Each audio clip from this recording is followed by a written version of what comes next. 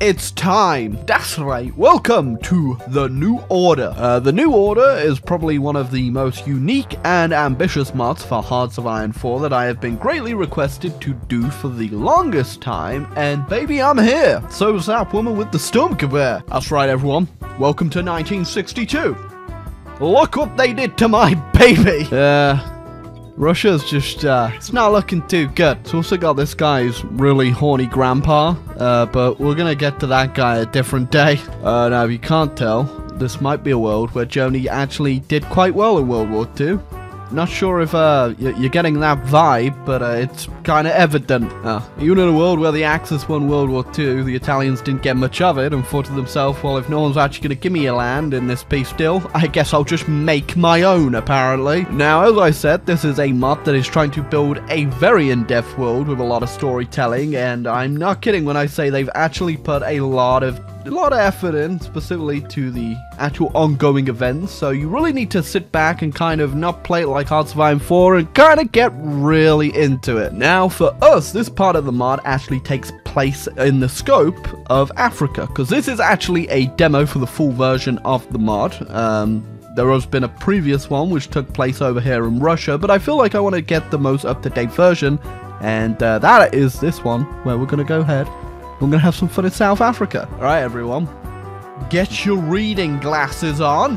Backed against the wall, the Dominion of South Africa carefully slinks across the narrow tightrope of international diplomacy. I see someone has a very good English degree. Or just a thesaurus, really. Speaking words of liberty to Washington and whispering promises of segregation to the right. The battle for South Africa rages both abroad and at home. The nation is a paradox in and of itself. A dominion with no monarch, the minority governing the majority Prime Minister de Graaf, who will be playing if carefully plays his opponents against each other in order to maintain the shaky stability of his party. The United Party. We're soon gonna learn that this isn't really true. It's not that united. The Dominion truly does walk the tightrope, cautiously appeasing all fronts. The conflict of the Cape is quickly becoming an inevitability. Prime Minister de Graaf must keep the country on the straight and narrow for if South Africa to slip from the high wire.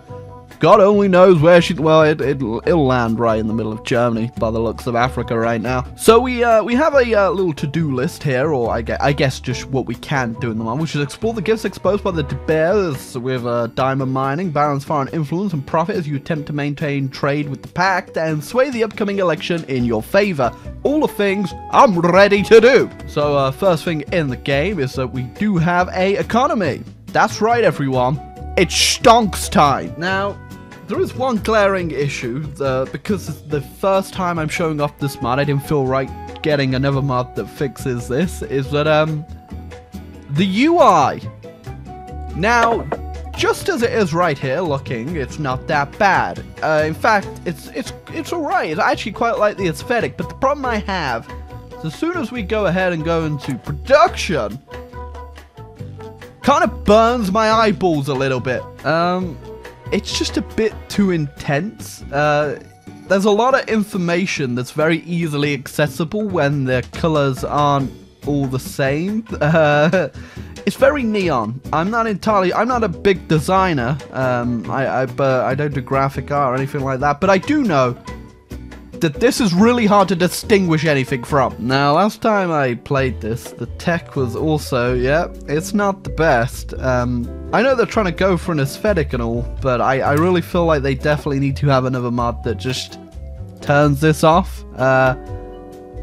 It's really just, it's not good. So, I don't know if you ever played this game called Minecraft, but boy are we in for some Minecraft in today. My name's Sir de Villiers Graaf, and I've got quite a few things going on in my country, most importantly the fact that it is going to hell in every single way. But my friends, what I do have is a whole supply of diamonds, which I can hopefully bribe the world to go ahead and, you know, do one. Now, for my situation in the world down here in South Africa, we are kind of stuck between a rock and a hard place, that being the Unity Pact, which is a successful Axis victory over Europe, and, well, as you can see, they kind of got me cornered. It's kind of the Unity Pact or the sea at the moment. Now, the quote-unquote allies still exist, you know, they never got America. They never got America. And oh baby, we got ourselves Richard Nixon. Look at that. He's literally rolling his eyes already. Probably just at the fact he has to deal with so many Germans in the world. Am I right, guys? There he is. There's the old man. Won't be around for too long though. So we do have a mighty fine nation. We got a lot of decisions coming up. We do have an army. Not really the best army. Got a lot of low manpower. I'm assuming we don't have a lot of equipment, which is... I wish I could tell you, but I'm not too sure what's actually going on in this menu, so I'm just going to assume we don't have much of an equipment stockpile. Something interesting we do have is actually a fleet, which I imagine we've stolen a lot of these from the Allies. In fact, I can already tell you we definitely do, because this one's called the SAS Rodney, and only the British would call a ship Rodney. Alright, so we've got a mighty fine selection of 24 diamonds right now, and because I'm in the stonk market right now, I definitely think I'm going to go ahead and start doing the ones that give us a bit more diamonds per month. Hopefully we can get a mighty fine selection, and the pack displeasure was at 12%. Okay, we might have to suck off the Germans a bit. Oh, just think you think you're done with Earth. The Germans are going to the moon. Great! I mean, congratulations, boys. You did well. Yeah, have fun up there. Bitches. Alright, so, first thing on the horizon is that we have a empty throne. One that I would happily go ahead and sit in myself, but unfortunately, that just probably won't go too well with, I'm assuming, the guys to the north of us. Alright, so Mr. Herzog has gone ahead and had a nice little speech that is essentially the 1962 version of a diss track. Now, I would go ahead and support his dissing of the monarchy, but unfortunately I don't want the Boers in control for the simple fact I feel like they might be a bit more to the German side of things, and also I get the feeling like, you know, the Graf might be a great monarch himself. Look at his mustache, it's very mediocre. So we're gonna go ahead and just, you know, put him in front of a judge. And the defendants dark above all, we want equal political rights, because without them our disabilities will be permanent. I know this sounds revolutionary to the whites in this country, because the majority of the voters will be Africans. This makes the white man fear democracy. The man speaking these words is Nelson Mandela. Oh, okay, yeah, he's... okay, we'll send him to prison. Alright, so it is our time for a referendum on the monarchy. Now, we actually have to go ahead and do some political campaigning to try and go ahead and win people over, and we do actually have some people for the monarchy at the moment, but, yeah, these guys, unsurprisingly, the people who have kind of been under the foot of the monarchy, under the British, Boers, well, they don't like the monarch. Well, someone shy and Smith. Can't say probably didn't have it coming, but yeah, all of these options go ahead and give me a whole bunch of stability minus. I'm gonna go ahead and do the one that doesn't, for the simple fact I got 4 stability. The government's will write a 1 conclusion. The Burgundians have successfully tested a nuclear device. That's right. No one will inherit the Burgundians again. But more importantly, down here in South Africa, we're having a bit of a fun time in the fact that we're getting the majority of people on board with the monarchy. Some people a bit more stubborn than others. I'm also doing the historical approach to, you know, South Africa towards the ANC, which, if you don't know, I've already arrested Nelson Mandela, so, you can kind of see where I'm going with this. Go also, you know, it could be the Free State of Magadan, which is at war with Omalon. You know, they won that war. War is hell. This literally could be in hell. I have no idea what that is. Oh! There they go. He's gone. I'm sure this won't lead to any instability within the Glorious Reich at all. Oh, I appear to have dropped spaghetti all over my last statement. But here we go. Here's a big thing with this mod. It is the German Civil War. Who will take over Germany? And we've got a lot of contenders. That's for damn sure. So yeah, we got like 50 Germanys right now. The actual capital appears to be independent. Whoever wins, I'm assuming, will take that. But we've got ourselves Goring. You know, the man who ate the world. Hey, he's still alive. Barely. And we also got Heydrich.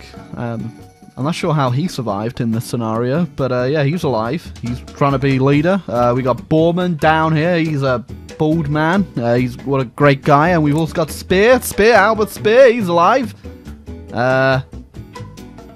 Barely, yeah, a lot of these people are quite old. Now, I'm not too sure who's going to win the Civil War. I've never actually watched it the full way through, but I'm assuming it might be Goring. I get the feeling he might have the most support. Bormann, maybe. I think Spear's a bit too much of a, you know, pansy. And if you can't tell by Heydrich, yeah, he's a bit of a bastard. Oh, yeah. That's going to be a... Yeah, it's going to be an interesting one. Oh, glad to see in all of the chaos, Donitz has got ahead and seized Crimea. His one little place. Yeah, after that, well, after that whole, you know, shooting people, I kind of saw this one might be coming. Okay, microing around the Boers wasn't that much of a problem, but then the Africans, well, they revolted, and the Germans, they declared war too, so we're in a bit of a pickle. Alright, it's kind of gamey, but we're going to go ahead and we're going to send our motorized divisions as far into the enemy land as we can and hope for just a quick surrender for them. We need to knock off enemies one by one here. Oh my god, this might be the messiest war I have ever had in a Hearts of Iron 4 game, as you can tell by the front lines right now. We're deep behind enemy lines everywhere. Okay, thank the Lord. We might be able to stabilize this a bit. Okay, from what I can tell, the Germans over here, I'm assuming because of their incredibly weak father state, is, well, there's not a lot of units, I can tell you that. There's a few, like, Boer ones over here, but I think we might outnumber them, because I've been going ahead and spending my diamonds on the orange militias, which has given me quite a few units to work with. Meanwhile, we are doing our magic on the Americans, and, well, we're trying to get them on board. Okay, because if it's me against Germany, I'd quite like some American support. Also, the whole Civil War thing, well, it's Bormann and Goring, yeah, Speer. Yeah, he didn't last too long at all. It's a fierce one. The Bush is definitely very harsh on us, and under the leadership of Mr. Graf, we are doing ourselves a very fine job of pushing back the Hun menace. But unfortunately for us, even with our American support, German Civil War has actually ended. We got ourselves a Bormann in charge. Oh, now, Mr. Uncle Sam, I gotta give myself a thank you very much for this one. A ceasefire? I think not, for I have nothing to lose because my country is, well, it's in the shitter. Right, I think we are getting them on the ropes now. It has been a constant back and forward of just encircling the AI everywhere I possibly can, which has been going alright for the most part. I'm essentially just playing chess with a machine, and the machine I'm playing chess against thinks it's playing checkers, so yeah, we're doing alright. Now we have loads and loads of options to go ahead and get a bunch of support from the Americans, which is pretty much the only way I've been getting equipment to actually survive this whole far. Now that I've capitulated the Boers, I actually have a nice bit of manpower to actually work with, but right now, you can't tell, we really need guns. You know, I'm seeing a complete lack of enemy units now, so I think it is time for our grand offensive. The South African people are tired of Germans. The war is won. A bold new future awaits us as we have liberated South Africa from the German menace and put ourselves a nice little ally on the border that we don't have to worry about anymore. That's right, go suck one! Of course, you might be wondering exactly what the South Africans paid for this freedom. Well, it was pretty much everyone in our country, if you can't tell. We got no guns left, we got nothing left really. We do have a nice bit of land and a very stable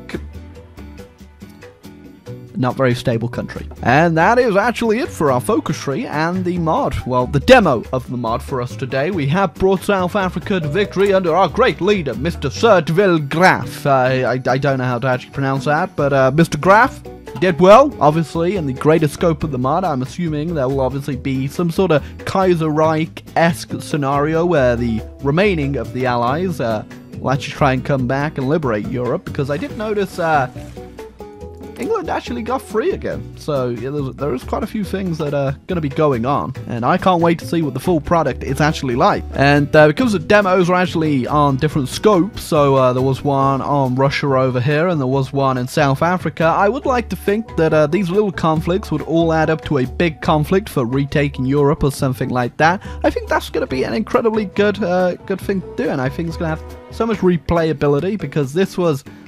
oh, it was super intense. There was a lot of micro, and it was very sweaty, constantly clicking buttons to give the Americans, give me more guns, which, you as you can see, I used every single last one of them. This is the New Order mod. I'm pretty sure, I think it might actually be releasing next month. I'm not entirely sure about that one, but I did hear a rumor going around that that's when it might be coming out. And yeah, there is so much going on. There is so much lore in this mod and loads of story building to go on. I highly recommend you check it out if you're interested in a different scenario and a bit more of a different way to play Hoyfall. Very different. But yes, without a doubt, I will be checking out the full mod at some point whenever it comes out. And if you enjoyed this video, feel free to leave a like, hit the subscribe button down below. Let me know any more weird mods that I have not checked out that you want to see on this channel. But until next time, from me and the Great Union of South Africa under the leadership of Sir Villiers Graff. Well, our country's pretty crap. But we do have more crap now. And like 50 more problems.